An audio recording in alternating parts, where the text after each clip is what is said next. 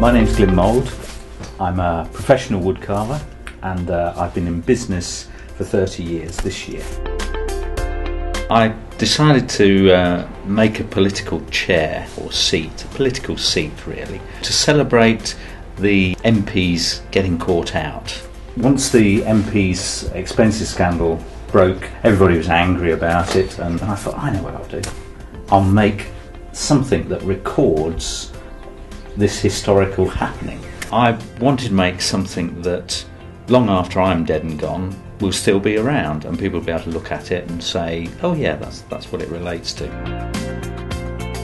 We've got the portcullis, which represents Parliament, and this lifts up, so there's a secret compartment there, with the three-party leaders all being caught out by the Freedom of Information Act politically, so they're caught with their trousers down. And then at the bottom we've got the houses, which some of the MPs flipped. They flipped their expenses between houses, so we've got that which moves round to there. Well, I think it's fantastic. I mean, all the MPs are hoping that it's all gone away, aren't they? I think it's a fantastic piece of satire. I absolutely love it, and I think it should sit in the heart of Parliament and to remind them of the bad things that they do get up to.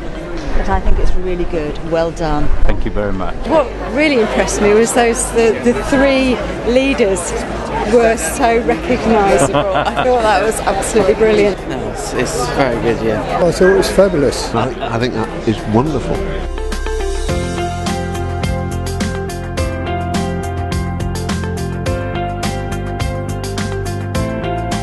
What I want to do with this chair is to raise the profile of woodcarving, because to most people, they go on holiday, they buy a carving from Africa or Asia, it costs them 10 quid, and they come back to sunny Blighty and they don't think any more of it. The profession in this country has only survived through the church, historic houses, where really we're copying things from the past.